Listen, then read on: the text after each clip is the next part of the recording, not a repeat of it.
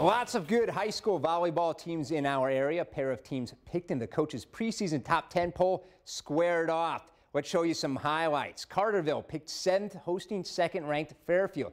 Now the Mules took the first set, and this was a great volleying session right here in the second. Carterville's Amanda Howerton thinks she had a winner. Emerson Robbins kept it alive. The Mules' McKenna Reed had a thunderous shot, then the Lions' Taylor Wallace denied the score. This went back and forth. Carterville gets it back over. Fairfield regroups, and Robbins had the kill shot. Fairfield would go on to close out the second set, and the Mules get a tough road win. Fairfield wins in straight sets. Boys soccer, Centralia at Carbondale, no score. Orphans threatening, and Alex Van Winkle, no relation to Rip. Terriers keeper is wide awake, alertly makes the big save. And with 7 minutes left in the half, the Terriers capitalize on a pair of Orphans miss hits.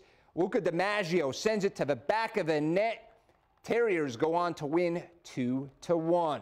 Another boys soccer score for you. Pinckneyville blanks Massac County 1-0. Back to volleyball. Pinckneyville improves to 3-0, making quick work of West Frankfort. 4-1 Marion gets by Gallatin County in straight sets. 4-0 Woodlawn knocks off Oakville. And Weber outlasts Alvarado. Ziegler Royalton needs just 2 sets to get by El Dorado, and hopefully that catches you up on all the local volleyball scores.